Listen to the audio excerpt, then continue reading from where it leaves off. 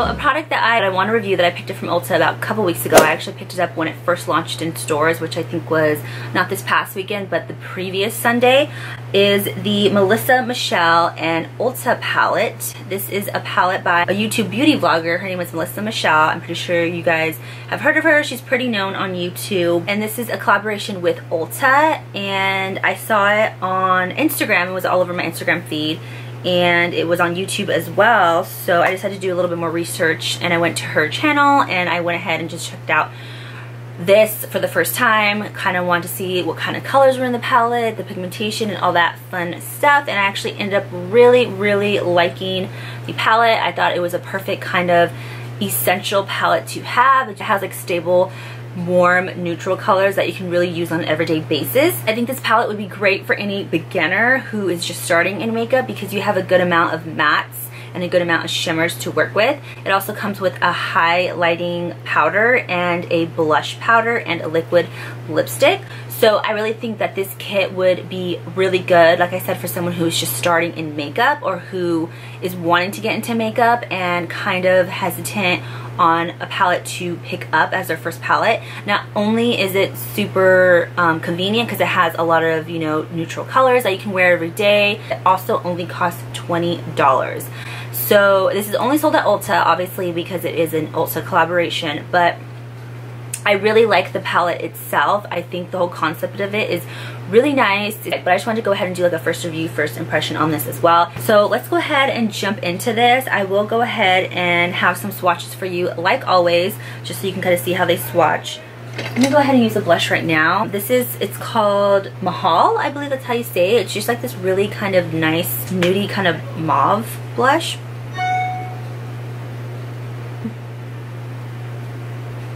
Forgot I wanted to use this.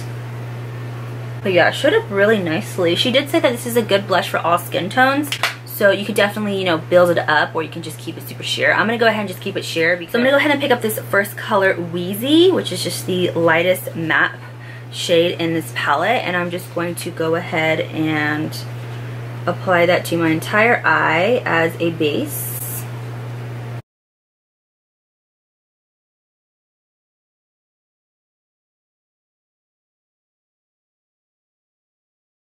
Then I'm going to go ahead and use the color Rosemary for a transition color. It's just this really pretty brown nude color.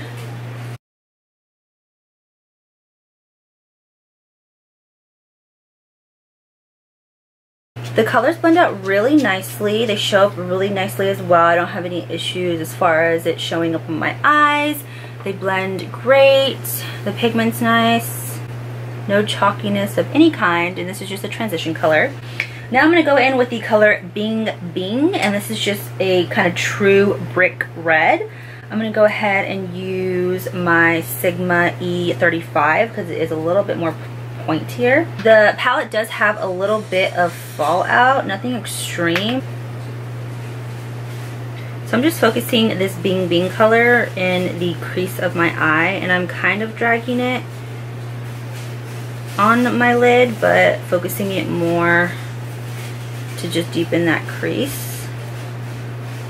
So then I'm going to go ahead and go in, I'm just going to pick up some of the color Terracita, and I'm just going to go ahead and put that on the lid of my eyes. The glitter pigments have some fallout as well. I'm first going in with just a dry brush because I like to try these kind of more metallic shimmery colors on their own before applying any type of Fix Plus to my brush. It gives me just a really kind of light application. It's not super pigmented when just using a dry brush, and I'm using a synthetic brush too, which are pretty much the purpose is to be used with pigmented colors. So I'm going to go ahead and I'm just going to spray some of my primer water. Yeah, it works a lot better with the brush wet. So grab your Fix Plus, grab your primer water, whatever you use. Go back in with my blending and kind of just blend all that. And I'm going to take a little bit more of that Bing Bing and just add it. And I think I'm going to go ahead and add some darkness to this look. I'm going to take the color Harley, which is the darkest and only brown in the palette. And I'm just going to go ahead and focus that on the outer corner of my eye. This one isn't really showing up that well. I'm probably going to have to keep building it up. This one isn't that pigmented. I definitely need to like really put my brush in there. I'm using the Morphe M305 brush, which are my favorite brushes to use for like outer corner colors, at least for my eye shape. So it just kind of gives you more of like a very softer smoky eye kind of look. And I'm going to go ahead and take that same brown and put it in the inner corner of my eye to kind of give this a halo look. I'm just going to go back in and pick up some of that Wheezy color and kind of just buff out the top. And I think I'm going to go back in with some of that Bing Bing because you kind of got it taken away and just add it up here. Because I really like this color. I really like these kind of brick reds. I'm going to finish my eyes. I'm going to go ahead and just dip back into that Harley color. And I'm just going to smoke out my bottom lash line.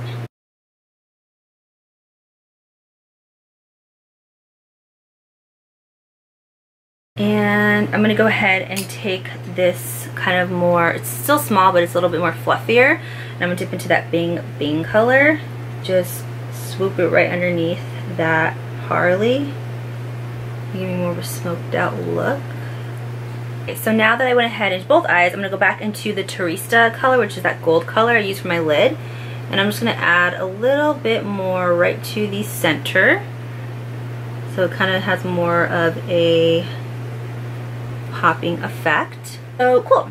So that's pretty much it for the eyes, like eyeshadow wise. I'm going to go ahead and apply some mascara. So I'm going to go ahead and use the Voluminous Lash Paradise Mascara by L'Oreal. This has quickly become one of my favorite mascaras.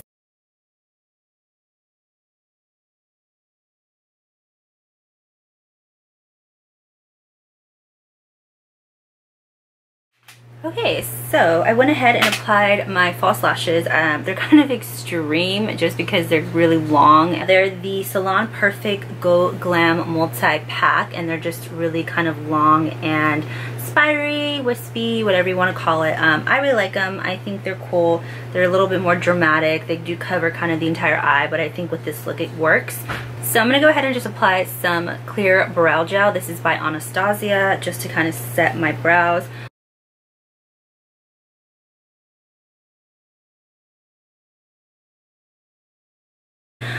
So now I'm going to go ahead and I'm going to do some highlight. I'm going to obviously use the highlight in her palette called Holler.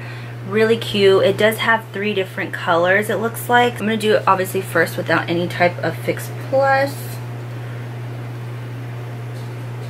Or, ooh, this is really nice. I like it, I like it. Very, very pigmented.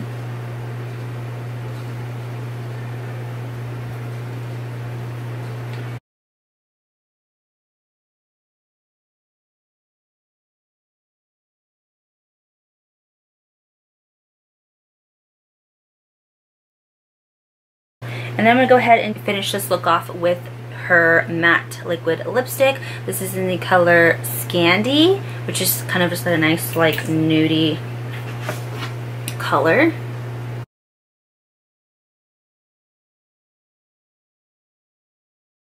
I would definitely say this is a mauvey nude. I wanted to use this Lola color in the palette and just go ahead and hit the inner corner of my eyes for some highlight.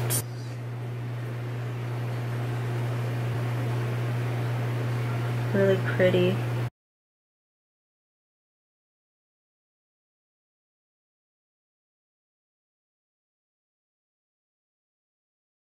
Palette. So quickly, just my thoughts on this Melisa Michelle by Ulta palette. Definitely something great, like I said, for a beginner, someone who's just wanting to start out in makeup, who really wants kind of a variety of different things as far as like eyeshadow, highlight, blush, lipstick. Having all that accessible in just one palette I think is really nice. I really like the idea of that. I think the colors are very nice. They are super neutral, super warm, definitely good enough mattes and shimmers to kind of do a full look. You can definitely do different looks with these as far as day and night. I do wish the shimmery colors, specifically Lola, were just a little bit not so with a lot of fallout. I just feel like when I tried applying Lola, especially to the inner corner of my eye and underneath my brows for the brow bone highlight, it just really kind of just went everywhere. It really didn't apply to my skin. It kind of just was like a dust, and just like all the glitter kind of flew everywhere else. When it comes to like shimmers like that, I just wish they were just a little bit easier to apply. Other than that though, I really do like the palette. The mattes blended beautifully. They showed up great. I didn't have any issues with it blending, no chalkiness, no nothing. But I feel like as far as the blending and the actually applying with the brush, it did a really great job, and I don't have any complaints about that. So yeah, overall I think this palette is good, and I think it's great actually for $20. I think it's well worth the $20. Like I said, you're getting a liquid lipstick, a full size at that. You're getting a highlighting powder, a blush powder, and then you get 9 eyeshadow colors. Yeah, so that's the finished look, you guys. I hope you enjoyed this video and getting ready with me and using a new palette.